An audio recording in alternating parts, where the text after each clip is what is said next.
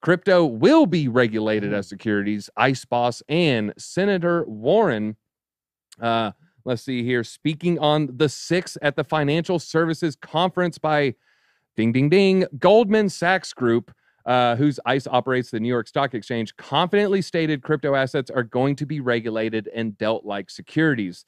Sprecher also argued new regulation was not necessarily required for crypto, as the legal frameworks are already there in terms of securities, and they're just going to be implemented more strongly. How can they say that with a straight face while the XRP versus SEC case is still ongoing? I don't know, but clearly they're trying to they're gaslighting us. I hate that word. That should let you know how strongly I feel about this.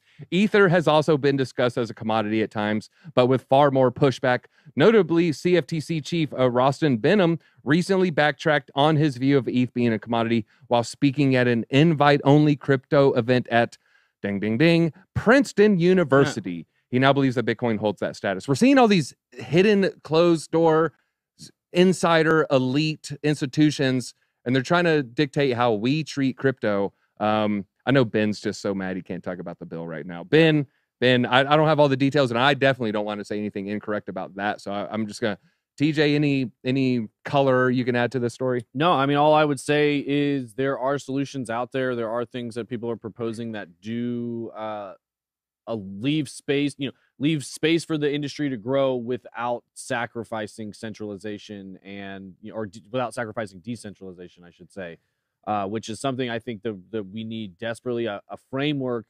Some, like if you think about a river going down the, mountain, we need some banks on the river. We don't need a dam blocking the river. So we just need a general framework to let crypto continue to flow the water for us. And don't stop it. Right. And we want to keep moving towards decentralization, not trying to stop that movement. I think there's a possibility we can pull that off. Yeah. We need some sandbags. It feels like a bag of sand.